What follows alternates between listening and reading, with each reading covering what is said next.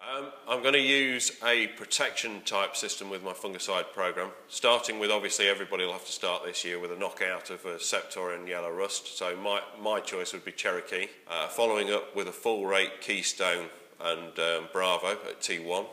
following then with a T2 of exactly the same, and finishing with a T3 of either Pizarro and Amistar Opti, or the equivalent in terms of Proline and Folicure mixed in with it, all at the maximum or as high rates as we dare go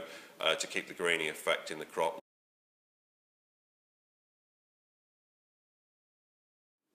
It's the protectant ability of Keystone, and we used it back in 2012 in the form of Seguris, and people were amazed how long it kept the plant clean of Septoria and yellow rust. You know, that 7 weeks length of protection is a fantastic selling point for me for Keystone.